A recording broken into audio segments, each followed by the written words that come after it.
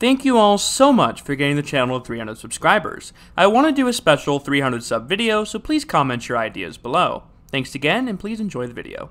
Snake charming is a well-known practice in many Asian and North African countries.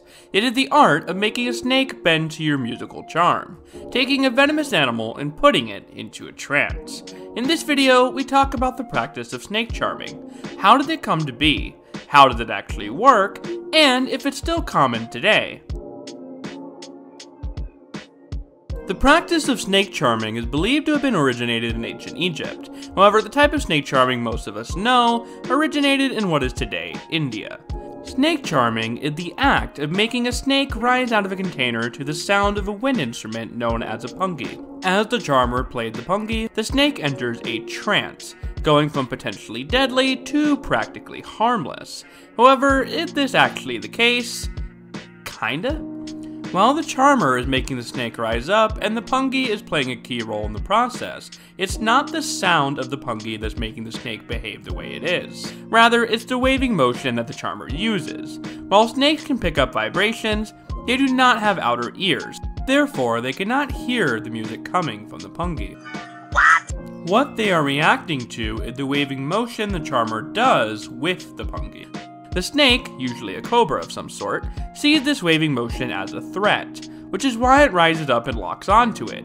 What the charmer is doing is basically just aggravating the snake.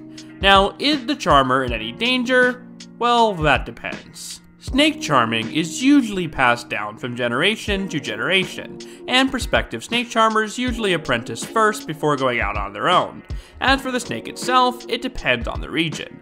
In North Africa, the snake's mouth is usually closed to where only the tongue can stick out. This is because some people in North Africa believe that the snake's venom is located in the tongue, so having its tongue still exposed keeps that veil of danger.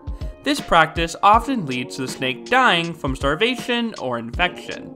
In India, mouth binding is done as well, but it's also common to see snakes defanged with their venom glands incapacitated. To additionally lower the risk, the snakes are often intentionally dehydrated. This makes them sluggish and easier to deal with during a performance. All of these methods have led to the practice being relatively shunned in modern times. Even in India, where the practice is said to have become popular, it is today banned, having been banned in 1972 as part of a Wildlife Protection Act. This doesn't mean snake charming isn't still practiced. In fact, in many lesser populated regions of India, you can still find snake charmers. However, it is next to impossible to make a living solely off of snake charming today. Many snake charmers live in relative squalor, relying on selling goods and practicing as healers in order to get by. These bans had a split effect. While they helped to protect the snakes, they also crippled a centuries-old cultural tradition. This led to a variety of protests, with a group of snake charmers gathering at the temple of Charkidadri in 2003, and even more storming the legislature of Odisha in 2004 to voice their concerns. It has been proposed that a modification could be made to the laws to benefit both the snakes and the snake charmers. Many suggest having charmers trained to be proper snake handlers that can go in and remove venomous snakes from areas. There are many snake charmers that already do this on the side. Others propose that the charmers can remove the snake element altogether and become street musicians, utilizing their pungis.